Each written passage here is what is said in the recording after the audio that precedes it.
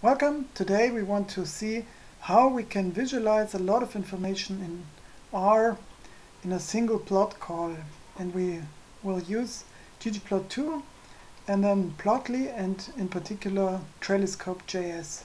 That's a package that I only came across recently, and I want to show you how it can help you visualize a lot of information that would otherwise be difficult to visualize so elegantly and with such few lines of code.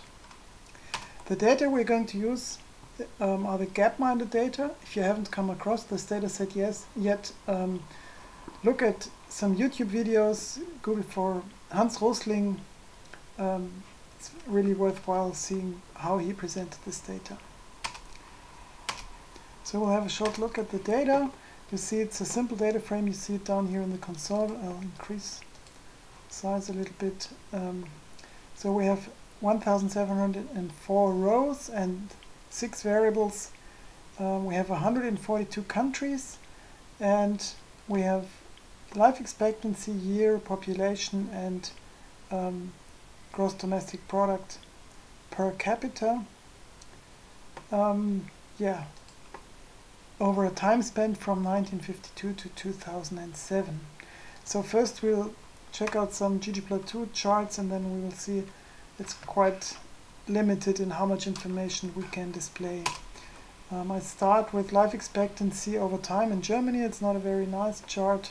You see it's a growing trend. We don't spend much time with this chart. We expanded to all of Europe, and I changed from geom point to geom line. So now you see we only have one continent here, but already it's a lot of countries, and there's a legend, but it's quite hard to distinguish all the lines, so it's a bit difficult to convey so much information in this chart. Another alternative would be to use facets. So here we have plotted a full data set, not all variables, but all rows. The variables we display are only year and life expectancy. We colored by country. I left away the legend here because it's just too much to show. So it's quite hard to read this chart, really. It's difficult to convey so much information. One option to improve on this is by using plotly. I load the plotly package, and we just use a simple ggplot call, and then we store it in an object. I call it P, and then we pass this object to ggplotly. So it's very simple, and we get the same chart that we had before, but now it's interactive, and we have mouse over effects. So for example, here in Africa we have one country where life expectancy really went very far below 40. Here 23, so this is really an outlier, and we see it's Rwanda, and there was this genocide happening there. In Asia, one country where life expectancy really plummeted was Cambodia. So now we don't need a legend, because the mouse over effect allows us to get the information which line shows which country, and so we have a lot more information here. So this is a great improvement already. But the next improvement is to use trelliscopejs, and we will see in a minute how this helps us to make even more information accessible. I run this code because now it takes a little while to process. There's a lot going on in the background, and we will see in a moment when the calculation has finished what it does. You see that now panels are written, and we will see what the panels show. And here we have our chart. I increase it, and now we see we have one chart per country in separate panels. So here at the top right you see we really have 142 charts now, and we can navigate, and you see we have pagination here, so I can navigate through them. And we also have these mouse over effects, plotly functionality that is also present here, and we can influence sort order. For example, at the moment it's sorted by country, but I could change that, for example, to life expectancy and can sort by maximum or minimum value. For example, the highest observed life expectancy in this data set was measured in Japan, second highest in Hong Kong, and we can reverse sort order and see the lowest maximum life expectancy. That's the variable I chose here, was in Sierra Leone. Life expectancy was never above 43 years. Same for Angola and so on. So a lot of information that we can obtain here by sorting and filtering. We could also change the grid, but we'll look at this in the next plot because I want to show you one last extension. It's possible to add even more information. We can calculate so-called cognostics. And I selected two that I want to include in the data. One is delta life expectancy, so the difference between maximum and minimum life expectancy. We'll calculate this here using dplyr syntax, so it's quite neat. We group by country and then calculate the difference between maximum and minimum life expectancy per country. So it's just a few lines of code to do this for all 142 countries. And the next thing I want to do is I want to calculate R² for a simple linear model explaining life expectancy just by year. We see we have a growing trend in most countries, but there might be differences, and we want to see what R² looks like for different countries. So the way I chose to do it here is by user-defined function, and then we group by country again. We have this neat function nest from the tidyr package, and then we can use the per package with a map double call to calculate this simple linear model per country.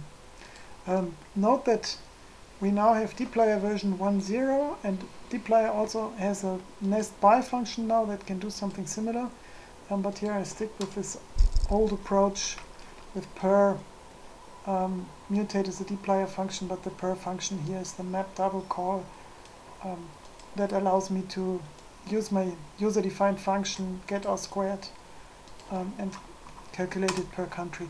I start the calculations now because it takes a while to process this Trelliscope diagram. We can have a look at the syntax while the machine is still calculating. I used unnest and ungroup as well. You can also find the code on my GitHub profile. A link is included in the description. Yeah, now the panel is there and we can have a look at it. So it looks like the one before. I chose this point geometry, but now we have more variables, and we see that we have this delta life expectancy. So now I can sort by that. It's now in ascending order, so we have the lowest difference between highest and lowest life expectancy, and that's in Norway. And you see this country with the second lowest delta life expectancy is Liberia, and we see that yeah, delta life expectancy is comparable, but on very different levels here between Norway and Liberia. Right, we can also have a look at our R². It's here. And maybe that's interesting to see how the countries differ in R² for the simple linear model.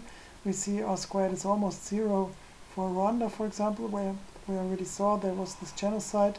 So there's not really a linear trend here in the data, so this linear model works very badly, and we have a very low R². So here, this is one chance to sort by countries that don't follow a clear linear trend. So yeah, R² is a very simple method to do that. I can also sort in the other direction, and then we see we have countries with a clear linear trend. It doesn't necessarily need to be a strong effect. We see that the rising trend is differs a lot in steepness, but all of these countries that are sorted to the frontier by R², giving a high R², they all have an almost linear trend. Right. We can also filter. I haven't shown this before.